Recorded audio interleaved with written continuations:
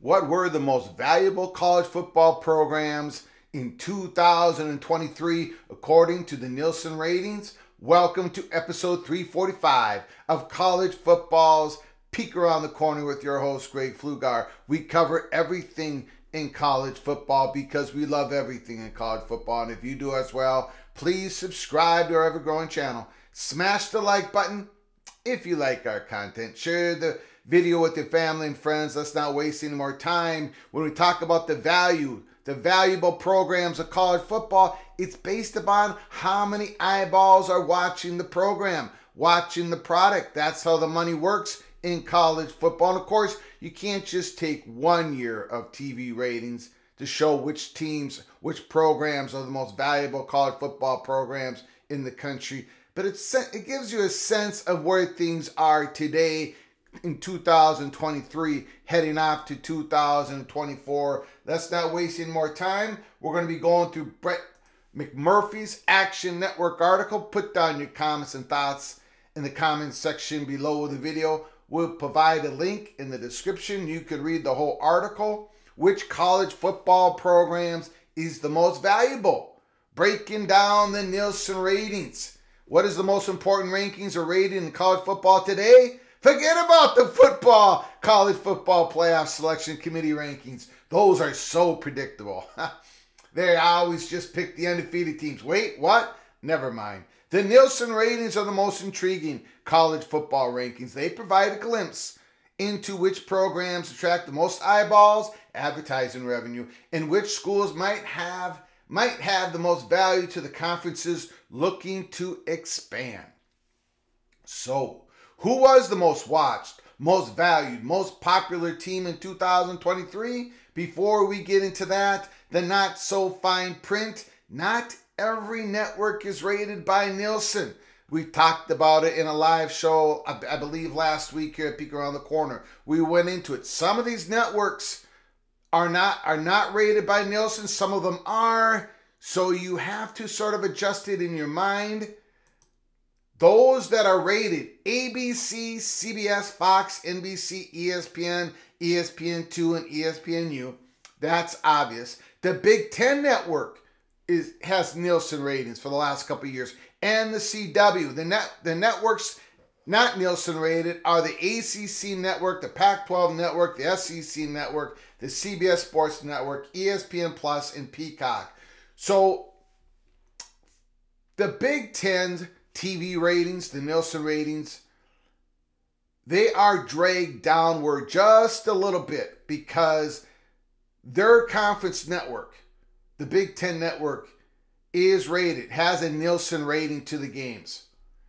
The SEC Network, Pac-12 Network, ACC Network, and the ESPN Plus that puts on one SEC game for each school. And of course, the Big 12 schools have games at ESPN Plus. Those games are not put into their schools' averages, their program's averages. So when you get a look at the overall average Nielsen rating for each team and each program, the Big Ten schools, if it was apples to apples comparison, you would have to, in your mind, bump up the ratings of each Big Ten school a little bit, at least. Okay, going forward here. Why does that matter? It means that the Nielsen ratings for the ACC, Pac-12, the SEC schools will be higher than the other leagues since their lower profile games on their own networks are not included. That's what we just stated.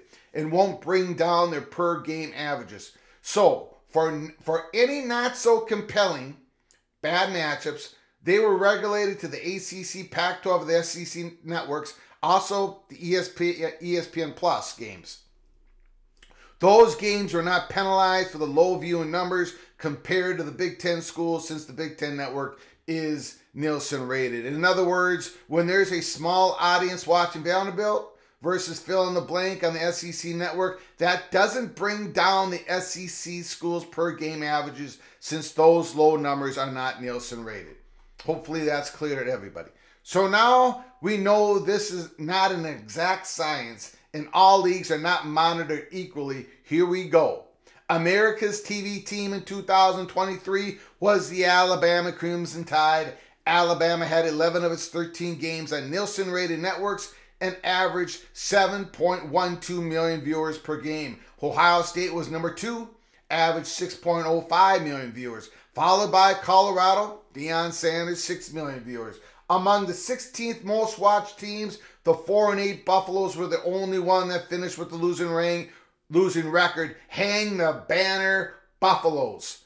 For all the conspiracy folks out there, and I know you're out there based on my Twitter feed, thanks for following, by the way. 3 of the 4 teams that made the playoffs were among the hot 8 most popular Nielsen-rated teams this year.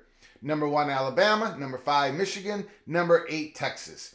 Undefeated Pac-12 Washington was number 11. Before we list the top Nielsen-rated teams, a shout out to Sports and Media Watch, which posts the Nielsen ratings each week.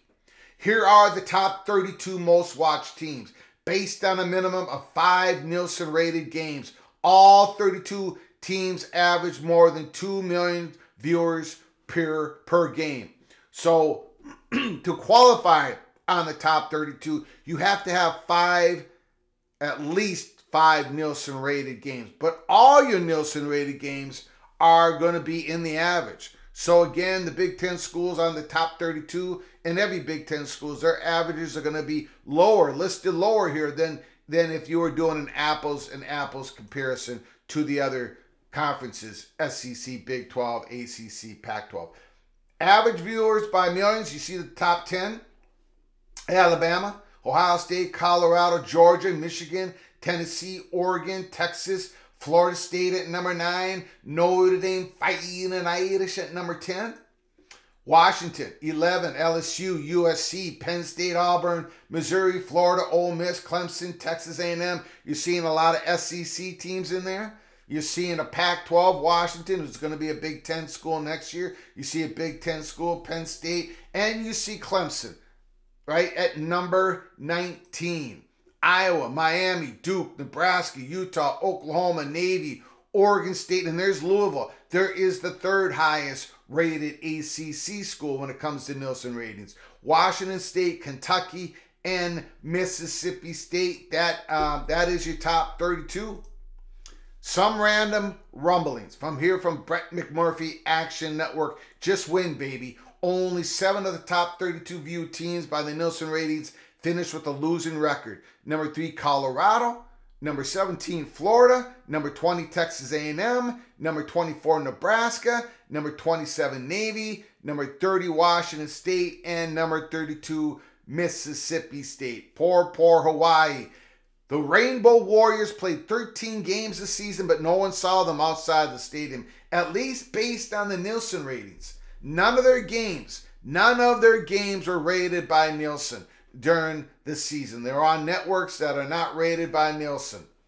The SEC network, it just means more appearances for Vanderbilt. Without the SEC network, you'd probably never seen a Vanderbilt game. In the past 2 years, the Commodores have played exactly 1 out of 24 games on a Nielsen-rated network. That was this year's CBS games against number 1 Georgia, which averaged 2.46 million viewers. I'm telling you, man, Vanderbilt does not.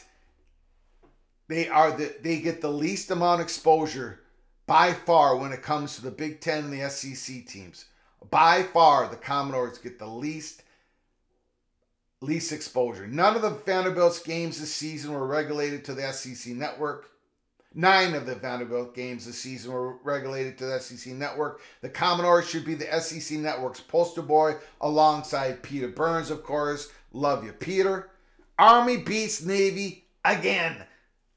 Army had only 3 games on the Nielsen rated networks, but edged Navy in average viewers, 2.73 million to 2.61 million.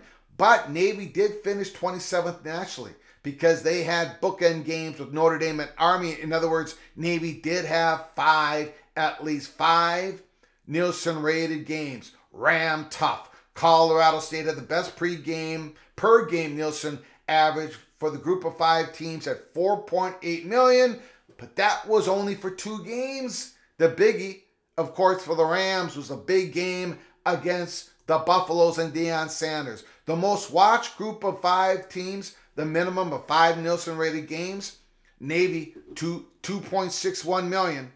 USF, 927,000. That included a 4.84 million game against Alabama. Tulane is number 3. They had a 1.72 million game versus Memphis. That was a big one. Boise State comes in 4th, 590,000. They had a big one against Washington Huskies at 1.97 million. Memphis comes in at number 5. And Rice, number 6, as they had a big Nielsen rated game against Texas. The ACC, Florida State number 1, Clemson number 2, Miami number 3, Duke. Of course, they had big games against Clemson and Notre Dame on Nielsen rated games. Riley Leonard and Louisville closes it out at the top 5. At number 5, 2.37. The Big 12, Texas was the big one, 4.26. Oklahoma, 2.61, and then it drops down to Oklahoma State and TCU. In the Big 10, as you can imagine, the Buckeyes number 1, Michigan number 2, Penn State number 3, Iowa number 4, and Nebraska rounds it out at number 5. Of course, those ratings are not an apple-on-apple comparison to the Big 12 and the ACC. You probably want to clip each one of those Big 10 schools at least 500,000 each in their averages, if not more. And the Pac-12, of course, Colorado led the pack. Oregon and Washington and USC, 2, 3, 4, and there's Utah again, right? Utah, for the last 3 or 4 years, pretty good Nielsen rating averages. Pretty good Nielsen rating averages on the SEC. Alabama 1, Georgia 2, Tennessee, LSU, Auburn, Missouri. Missouri's getting some eyeballs on that program, and I think they're going to get a whole lot of eyeballs on the program for next year because they're going to be big time next year as well. So those are the Nielsen ratings, and of course, they give a glimpse, just a glimpse, especially if you're just taking 1 year, right? 1 year numbers. They give you a glimpse of the value of that particular college football program.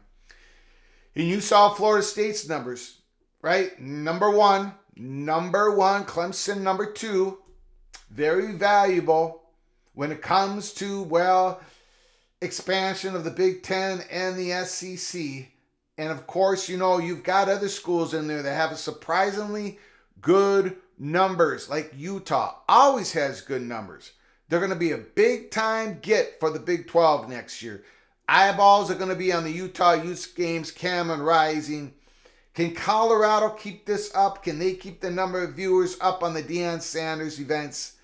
Well, they're going to have to win. They're going to have to be more than 4-8 next year for the eyeballs to continue on Colorado. So those are the Nielsen ratings. Put down your comments and thoughts in the comment section below the video. It's pretty interesting. You can see the trend lines of the last 5 years, what programs are the most valuable, what are not quite as valuable. And Florida State, once again, at the top of the ACC, and they have been at the top of the ACC when it comes to Nielsen ratings, even when they went into this 10-year decline in their football program when it comes to wins and losses. But the value has always been there for Florida State. Same thing with the Clemson Tigers. Just giving you a little bit of a hint. Hint, hint, wink, wink. Until next time, from all of us at PATC, to all of you, please you all take great care of each other. Thank you so very much.